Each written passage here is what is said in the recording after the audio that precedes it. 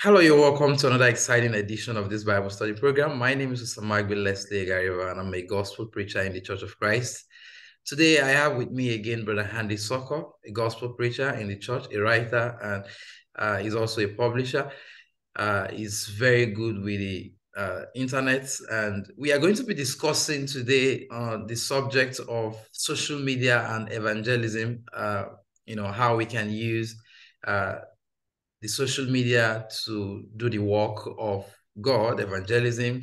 If we can see if there's any way we can use these things. We know that a lot of people, some of them are averse to, using the social media. Some people are so good with it and all of that. So we want our brother Handy to take us through this topic and see if there is any way we can actually create a balance or use these things to propagate God's word. Brother Handy, how are you doing today? Happy New Year to you. Happy New Year. It's good to talk to you again. Yeah, it's good to talk to you. This is actually my first video of the year, so I'm excited. Thank you so much, and I'm glad. Yeah. I hope you had a good time enjoying yourself at the new year. Yeah. Yeah, we did. All right, so we want to talk about social media and evangelism. Maybe we can add the internet as long as no, the internet could be a kind of wider aspect of it, not limited to social media. So, but we want to look at evangelism and social media. How can we use the internet, the social media to propagate the gospel? And particularly, I've seen a lot of people who oppose the use of social media for some personal reasons. Some persons have actually even told me to my face that, oh, Leslie, you're just wasting your time on the internet, or this is not evangelism. And, they think that this is not evangelism. So I just want you to guide us through these questions and see if, we can actually make good use of these things. They might be sincere in their accusation. We don't know, but let's see. Sometimes people can be sincerely ignorant and sometimes they could be right. So first of all, what do we mean by social media? Give us a background of that. Yeah, when we're talking about social media, what we're referring to are those online networks. Like we're familiar, a lot of us are familiar with Facebook or Instagram or Twitter, whether we use them or not. We're familiar with those platforms that they allow us to communicate with one another with text posts or photos or videos and things like that. And really, what it does is that social media provides an avenue through which we can communicate with others digitally or through the internet, whether it's people we know or people we don't know. And people around the world, as the two of us we're talking today, and we're in two different countries, but we're able to communicate with one another because of social media or the internet, in general, with that form of communication. Now, for those who would say that we shouldn't use it or that it's not a good use of our time, and I've had people talk to me about that as well, just as you described the conversation you had, where there were people that said that, this isn't, evangelism isn't a good use of our time. So there's the question of whether social media is going to be good or bad. And one idea is that, well, it's neither good or bad, that it's just neutral, that it's just an avenue of communication. And so whether it's good or bad is going to depend on whether the user uses it for something that is good or bad. However, there's something that I didn't think about until just this past year that I think is a good thing to consider. I was reading a book by an individual named Chris Martin. He wrote a book called Terms of Service, and he has a blog that is by the same name. And in it, he was arguing that social media is not a neutral tool, that it is inherently negative.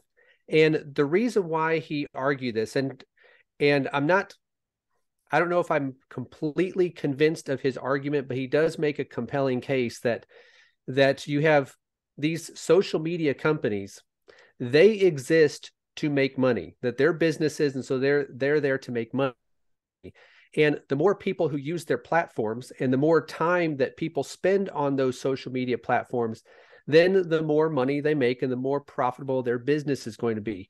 And studies have shown, and he went through this in his book that he talked about all of this, that studies have shown that statistically divisive content where people get angry and people argue and all of those sorts of things, which we've seen on social media, that keeps people on those platforms more than what we might consider as wholesome or good-natured content.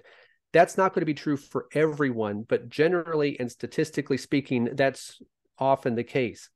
And social media companies, they have an algorithm that determines what content is going to be seen more often than other content. So they want you to see the content that's going to keep you on there the longest, which is oftentimes that negative, divisive content. So there is a case to be made that these platforms are inherently negative. However, that does not mean that we should not use them. And that author, Chris Martin, he was not even arguing that we shouldn't ever use these platforms, but just to be aware that there are these negatives. So it is understandable when you have, even brethren who will say that, well, we shouldn't use social media or we shouldn't try to evangelize on it. There's a reason why they're making that argument. And I think a lot of them are sincere, as you mentioned that they may be sincere in this. I think a lot of them are, because there are legitimate concerns. Mm. But I believe that we still need to use it, and there still is a good way to use social media or the internet in general. We just need to be aware of the potential dangers of it, recognize that just the way that it's created, it's meant to be divisive, it's meant to get people angry at one another, and we have to be aware of that and make sure that, number one, we are using it properly, and also recognize that as we share content on there or try to teach on there, that is what people are accustomed to. Not that we feed into that, but that's just, we need to understand that that's what we're up against.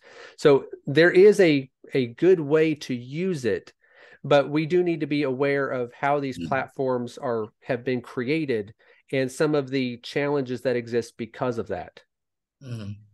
All right. Thank you. Thank you so much. While you were talking, um, I remember a post I read some time ago on Brother J.W. Hamilton's website, La Vista Church of Christ. As a matter of fact, I have an interview with him this coming Friday. So, someone sent him a question, and the person was like opposing the use of the internet, and he was like, "Oh, it's not good." And Brother Hamilton actually asked him a question that, is it not strange that you are actually communicating with me using the internet and then you are opposing the internet? So sometimes I don't see how people can completely oppose the internet and then, really stay away from it, especially when you have your mobile phones and all of these things are actually at your fingertip in such a way that you can easily, have access to, Wi-Fi and all of that, and you communicate and stuff. I think in one of your articles that I read also,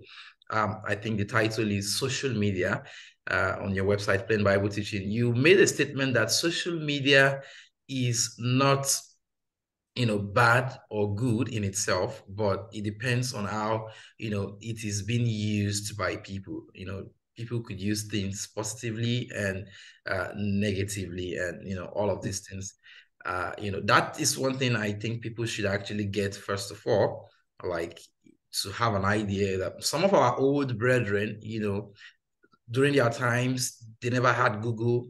Some of them used the hard copy materials even till they died. They don't know what Google is. And, they still think that, when you are on your internet now, most African parents think that their children waste time on the internet and all of that. So we will come to the advantages of that later in the discussion. Thank you so much for that brief introduction, and I appreciate it. Now, the next question I want to ask you is, if you have anything to say to what I've just said, you can then answer the question. Well, yeah, I'll just say one thing really quick. You mentioned the article that I have on the Plain Bible Teaching website, where I made the case that social media is not inherently good or bad.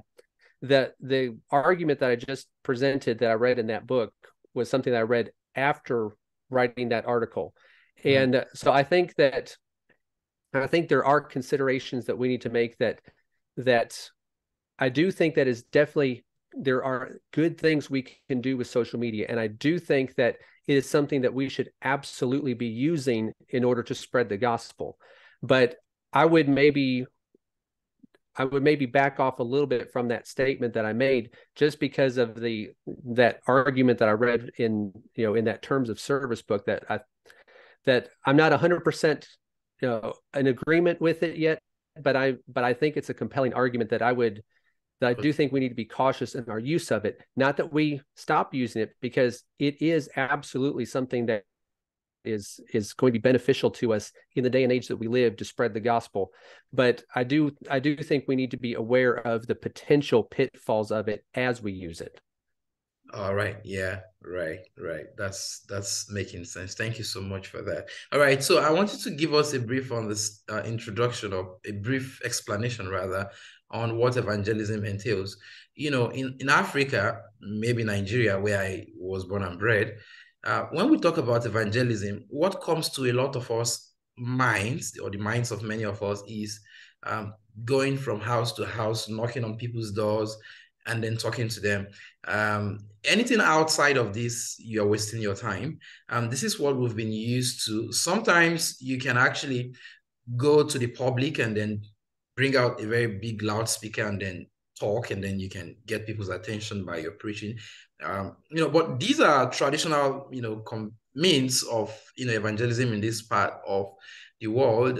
So maybe that was what gave rise to, in fact, somebody actually told me one time that, a preacher for that matter, that all of these things I'm doing on YouTube is just a waste of time. Basically, no one listens to it. That's quite funny anyway. But so I want you to tell us, what is evangelism, and what are the areas, we can, get people to talk to them with regards to evangelism.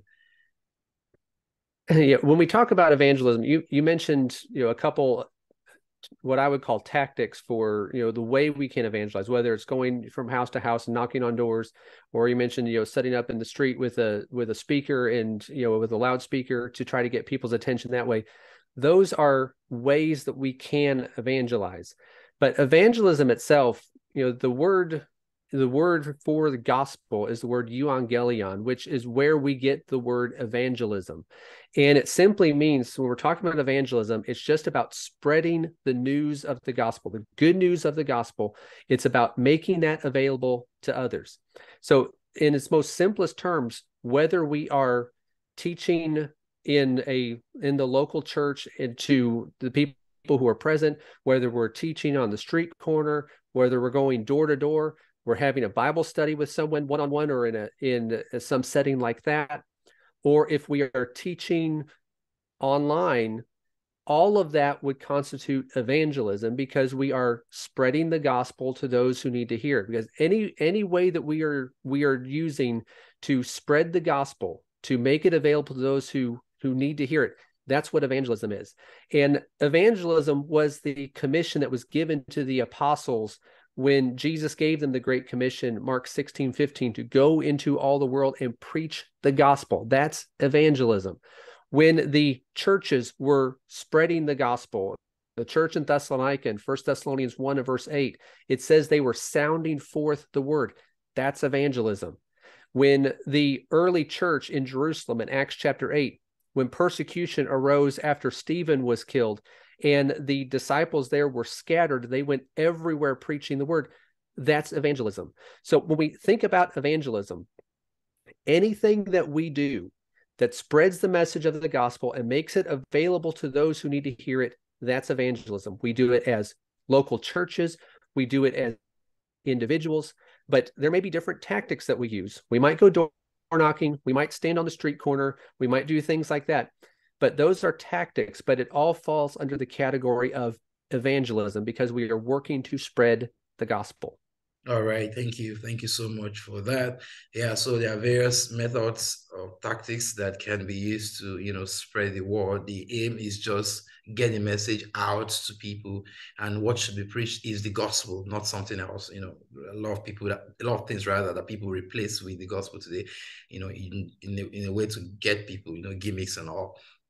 Now, let's be specific on social media.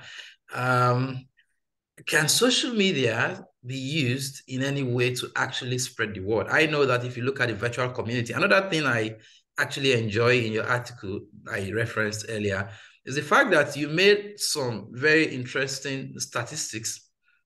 You know, quite some time the census was carried out, but the statistics made sense, and talking about a lot of people that we have on the virtual community. So do you think that you know or let me say, how can social media be used to reach these people? Can we be effective in our reach on social media to people in order to get them converted? Because I personally have known people who got converted through, YouTube, listening to YouTube, like up to 4, 5, 6 individuals who gave their testimonies on how they were converted. So let's hear from you. Yeah, when we and the statistics you were mentioning, or at least one that I remember from that article, said that in the United States there were almost 80% of the people were regular users of Facebook, and that's just one social media platform. That's not even all of them, or just the internet in general. But you have people who are using it, and that's why we're talking about it. When the last question that we discussed here, where we talked about what is evangelism, and the evangelism is about spreading the gospel. So we can ask the question, can we spread the message of the gospel and make it available to those who need to hear it through social media, or we could expand it to the internet in general? And the answer to that is absolutely yes. We can do that. When we think about what we can do on social media, we can create posts or share posts that teach something about the Bible.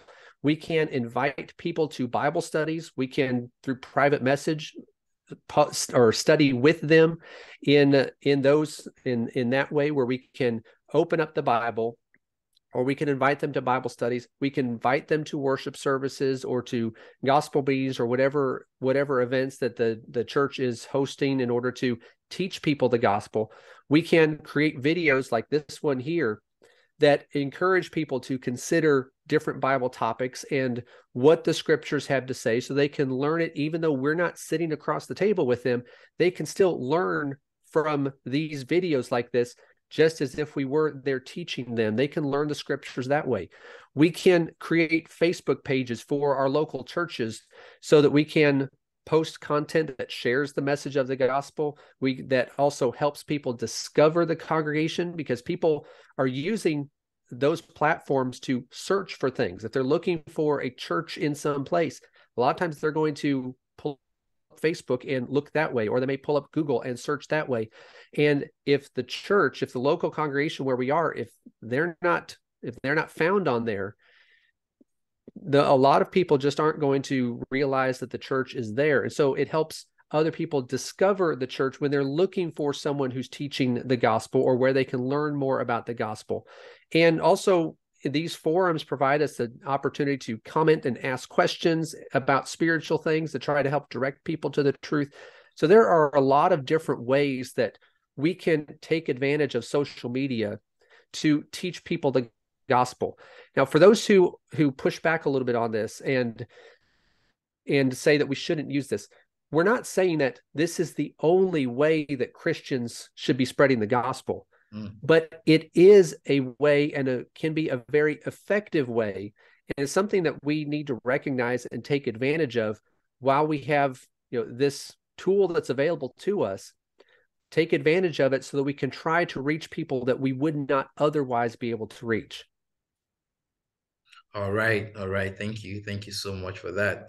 That makes a lot of sense. So, it is a fact that there are people on the virtual community, and it is true that we can actually reach them with the gospel. I want to share a story. I actually have a lot of stories to share on this, because I've actually discussed with people, and prior to this time, I'm not a very good social media user in the real sense of the word. I don't do YouTube. I don't do all of this online writing and stuff like that. But, when I begin to interact with people and I see some of them got converted through, you know, uh, watching or reading something online and they became Christians. And, I see that we are actually having a lot.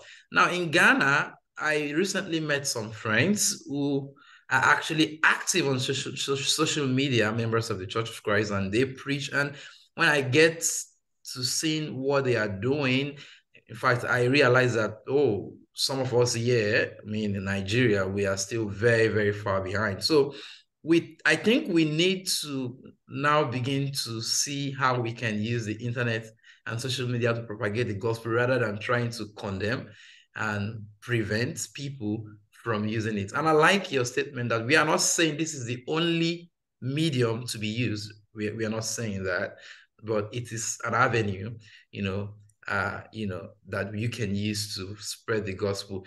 One time, I think in 2021 or 2020, a sister just came into our congregation, our building, on a Sunday from the US. She came in with her husband, and she's an American. She lives in California. Sister Kelly. I'm going to send her this video, so I believe she would watch. So, I after the church service, I was asked to talk with them, and then I started talking to them. Wow, how did you find us? How are you able to get that? And then they were able to let us know that, they just put up the name and the location where they are on Google, and they were able to locate, the congregation. That's one good use, of the internet. Without that, you can't get it. My friend, Brother Damien, was converted by listening to a program on YouTube regularly. Dina, Nick, and a few other people like that, were converted through social media. So I think it's a good one. I don't know if you agree with me on that. No, I agree with you that there's a lot of good that can be done from people Mm. discovering the church and finding a place to worship and finding a place to learn the truth, and just through the videos or articles or things like that that are available online where they can learn the truth that way. And there we have an opportunity. And one of the things about social media, that when it started, people probably thought that, well, this is a fad, it's going to fizzle out and it's going to go away, but it's not going away, and it's going to be here as long as we're still using computers and have access to electricity and all these things. The internet and social media are going to be here, and we need to recognize how we can take advantage of it to try to share the message of the gospel with the world around us. Yeah, yeah, that's right. So that's a good one. So this is something that we have got, and apart from the internet, I want to deviate a little bit. I also want to share one funny statement someone made the other day. I also go like you. I also print tracts, books, and I share. I do share for free. Because I've got some persons who just say, oh, you can print these and then share out. So someone once told me, he said, all of this sharing of tracts, they are not effective. People dump them in the trash and in the gutters. And a gospel preacher, a young man for that matter. And then I was like, really? Well, this is the reason is because they are used to a particular kind of, like I said, going to people's house and then knocking on people's doors. My dad shared the story of how he was converted. I think he picked up a tract on the floor. The tract wasn't given to him, probably given to someone else who dumped it, and then he read it, and then that got his attention. So I think these are methods that people need to be exposed to, and try to use them properly. Mm-hmm. Yeah, I think that's right. If you think about the parable of the sower, that he went out and he sowed the seed wherever it might fall, and sometimes it fell on good soil representing good hearts, and sometimes it didn't. And a lot of times you might teach something, whether it's online or hand someone a track or knock on their door or whatever it might be, and a lot of times people are just not interested.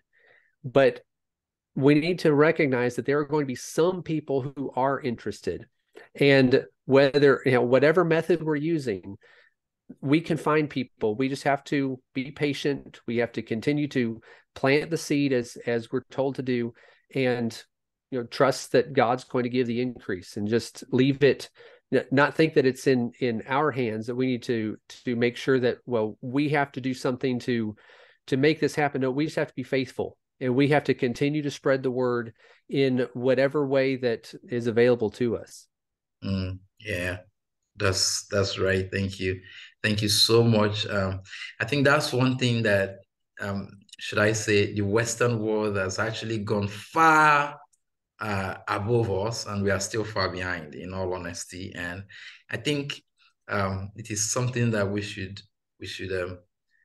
be used to. I was asking my friend Pat Donahue the other time, I think a few days or a couple of days ago anyway, on, if you go to his website, he had a lot of stuff on there. So I was asking, when did you begin this website? So he told me the year, I think far back in 2000 and maybe 2000 or something. Wow.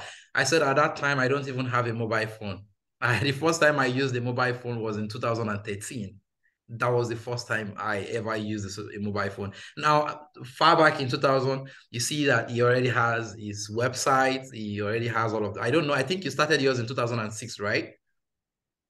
Or nine? 2005, yeah. Oh, 5, 6. Okay, so okay, 2005. All right. So you see, far back then you have all of this stuff on the online and people can have access, but we don't have. We still depend on, people coming to us one-on-one. Brethren came all the way from the US to teach us. Up till now, brethren still come far from the United States to organize lectureship and all of that. But these are things we can actually do online, organize Zoom classes and lectureships, and then you get people to come and actually listen. Somebody can be in his house in Kentucky and then talk to a whole lot of people in Nigeria, and people can actually get access to that. And through this medium, I've actually reached out to people that I did not know. Through my magazine, a lot of people have actually read and written to me. Oh, I think that was how I was able to get you as well.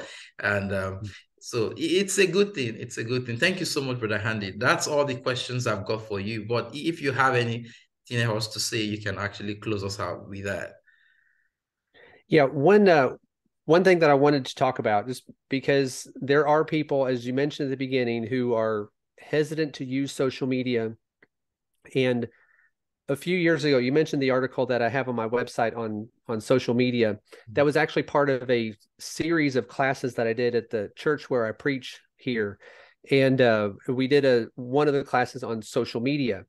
And I made the comment then because I mentioned the statistic that was current when I wrote that article and when I taught that class, that about 80% of people in the US are regular Facebook users. I don't know what the current statistic is, but it's probably somewhere around there, where you have a large majority are using Facebook or some other type of social media, but not everyone uses it.